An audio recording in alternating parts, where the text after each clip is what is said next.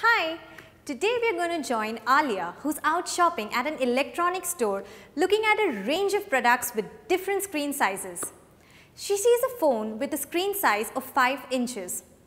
What does that mean? Which side is 5 inches? She uses a ruler and measures the phone. The width has 3 inches, the height has 4 inches.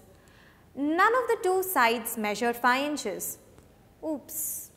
Alia was wondering why the screen size read 5 inches when none of its sides measured 5 inches. Suddenly Alia had an idea. She checked the length of the diagonal of the screen. And guess what? It was exactly 5 inches. She realized that there was something special about the combination 3, 4 and 5.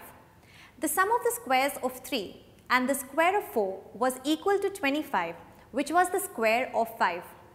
Such combinations of 3 numbers like 3, 4 and 5 are called the Pythagorean triplets.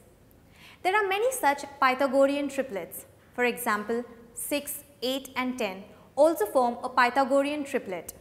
Because the squares of 6, which is 36, added to the squares of 8, which is 64, gives us 100, which is a perfect square of 10.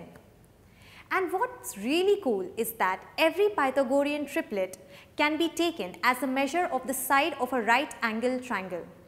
The largest number represents the length of the diagonal and the other two are the length of the either sides.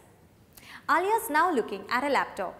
She measured the height to be 8 inches, but she doesn't have a big enough ruler to measure the width and the diagonal.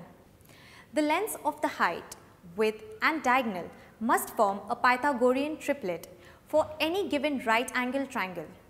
And since we know the height is 8 inches, there's a trick to find the other two numbers in the triplet.